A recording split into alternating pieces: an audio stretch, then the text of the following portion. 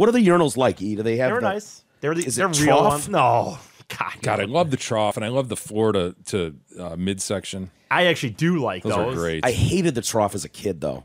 Just being at dick Yeah, level, it's you know, that kind uncomfortable, of thing. But Where once you're an adult, yeah. Got all these adult hogs all around you. Adult hogs, and it doesn't make sense why mine's bald and tiny, and that guy's such is a huge. weird thing if you're a And 7-year-old kid. there's always some guy ripping a huge fart in there, and you're at butt level. And they're drunk. If you're at a place where there's a trough, you're not at just the movie theater. You're at the game where some people are drinking some You're beer. 7, you've got your pants around your ankles, your underoos at your knees.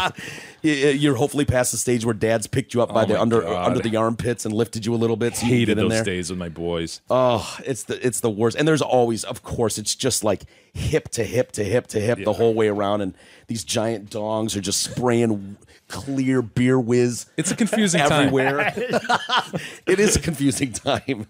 But as you become an adult, you appreciate those because you don't have to wait for shit. Yeah, Just that's walk true. up to a spot.